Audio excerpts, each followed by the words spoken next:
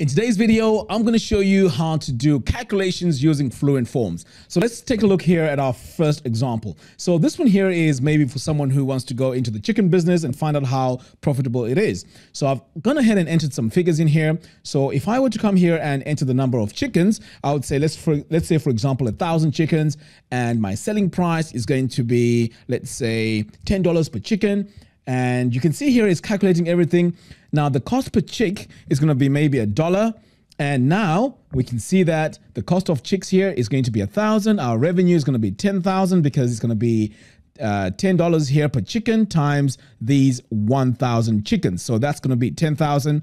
And it also calculates now our gross profit, and which is this 3,500 here, the cost of the feed, and also the cost per chick, giving us our gross profit of 5,500. So if I change these values here, it automatically calculates everything for me. So you can see there, it is giving me my calculations. If I say maybe 10,000, I can have an idea of how much gross profit I can have raising these chickens. I also have another example here, and this one here is a basic one. It's about how many minutes you spend running, and then the calories per minute you burn, and this gives you a total. So let's say I spend 10 minutes running, and this will give me a total of 100 calories per minute, and this will be 1,000 calories. I wish it was that simple. So anyway, these are just examples of what you can do with Fluent Forms. So in this video, I'm going to show you step by step how to set all this up. But before we get started, I'd like to remind you that if you buy Fluent Forms using my affiliate link, you will get access to a discount. So the discount and all the information is in the video description below.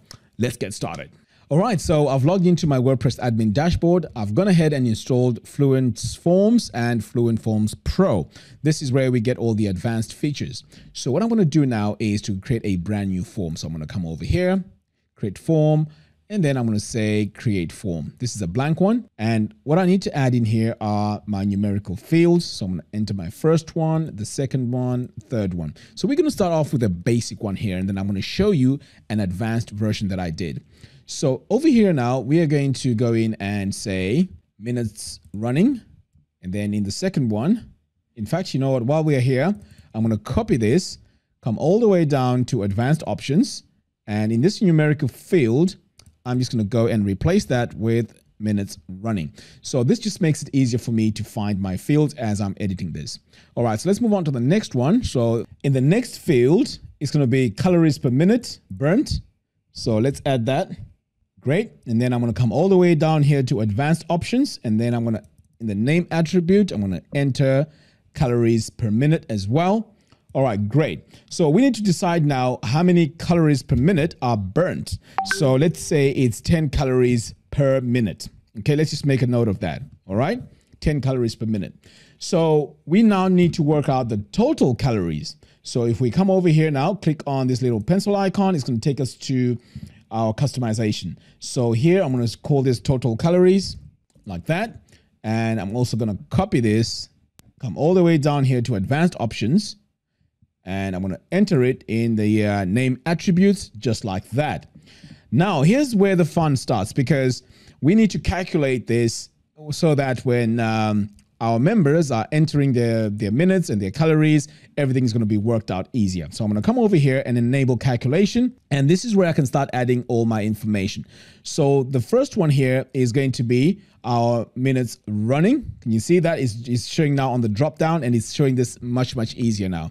So I'm going to say minutes running. So this one here is going to be our first item we're going to use to calculate. Oops, I've done it twice. Okay, so minutes running. So I'm going to say multiply that by the calories per minute. So I'm going to add my multiplying like that, come on the drop down and enter my calories per minute. Okay, now we also need to multiply this by 10, because remember, we said calories per minute needs to be multiplied by 10. Okay, so I'm going to go in and say multiplied by 10. Now, let's see if this is going to work. So I'm going to save the form, and then I'm going to preview and design. All right, so I'm going to say minutes running. Maybe I spend 10 minutes, and then calories per minute. In fact, you know what? I missed a step here. So for calories per minute, I need to go back in here and say advanced options. enable calculation, and I need to say minutes running times 10. So I'm going to say minutes running and multiply that by 10. Because remember, we said if you run a minute, it's going to be 10 calories. All right. And for the total calories now, it's going to be the minutes running plus the calories per minute. So let's go back in here and fix that. So I'm going to come all the way down here to advanced options. Now you do need to write this formula down because it just makes things easier. All right, let's go ahead and do that. So I want to go in here and say minutes running, and then I'm going to multiply this by calories per minute, save my form, and then I'm going to preview this. All right, great. So you can see here, everything is grayed out. So if I enter my minutes here, so let's say I spent like 10 minutes running, that's going to be 100 calories. And then the total calories burnt is 1,000. So you can see here, it's doing our calculations. Of course, this is not accurate at all. I've just made this up. So we can further customize this and even say, you know what, why don't we add swimming to this? Why don't we add skipping or press ups or chin ups or whatever exercises it is to then come up with our total calories burnt. Now, let me show you how you can take this form and add it on a page and make it look much nicer. So I'm going to come over here now and copy this shortcode right here in the top right. I'm going to copy that, and then I am going to design a new page. So I'm going to come over here and add a brand new page. So let's just call this page calories. I'm going to use the Divi Builder for this. I'm going to click on Start Building. So when it comes to my shortcodes, I prefer using a text module. So let me show you what I mean. So I'm going to come over here to build from scratch, and I am going to add my form over here. So let me add my text module and set it like that. Next, I'm just going to replace, in fact, let me snap this over to the left. I'm just going to replace this text with my shortcode, just like that. And then over here on the design, what I like about this is I can go into my text here and set my font. So in this case, let's say it's going to be Poppins. I'm going to select that and notice that it's just updated there, which is pretty cool. I can even go in and add my colors if I needed to. So that is the little customizations that I can do with this form. So if I wanted to perhaps maybe add a video over here to the right that explains what is going on, I can come over here and add my video. So let's add it like that. So here's my video. And you know what? Let me add also my overlay. So for my overlay, I'm going to click here on this plus button. Do I have any images? No images. Okay, so I'll leave the overlay for now. But how this would work is I would add my overlay image. You know what? In fact, let me just add it. So I'm going to come over here, upload, and I'm going to go to my media library and look for an image. No, it has to be something that relates to working out. Okay, let's go with this one. So I'm just showing you this as an example. So I'm going to say upload an image, and there we go. So there is my image right there. I'm going to save this, and you know what? I can also go in here and make this form look much better. So let's swap the sides here. I'm going to bring the form over here to the right. So next, you know what I'm going to do? I'm going to bring the form over to the right. So I'm going to click here on expand and then click on wireframe view. So it's just easier for me to just drag and drop it here. So I'd rather have my video over here to the left. All right. So with that said, I'm now going to go in here and just give this form a nice background.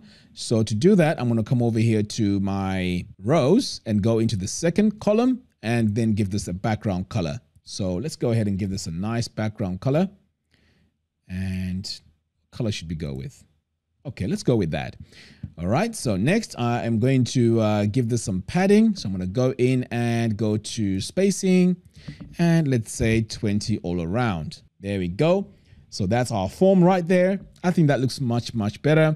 And also on the borders, I'm going to just soften this by giving this 5 pixels like that. And that's pretty cool. There we go. So I have my form now. I can also go in and further customize this, but you know what? We don't want to spend too much time here. Let's save this now and exit the Visual Builder. So there we go. So now I can go in and add my minutes running. So let's say I've spent 20 minutes. So that's 200 calories per minute. That gives me a total of 400. Now, if I say submit form, I can actually redirect this to any page on my website. So maybe for more information or maybe for the next step of what they need to do after they've run or after they've burnt the 4,000 calories. All right, guys, that's all I have for you in today's video. Thank you very much for watching, and I'll see you in the next one. Take care.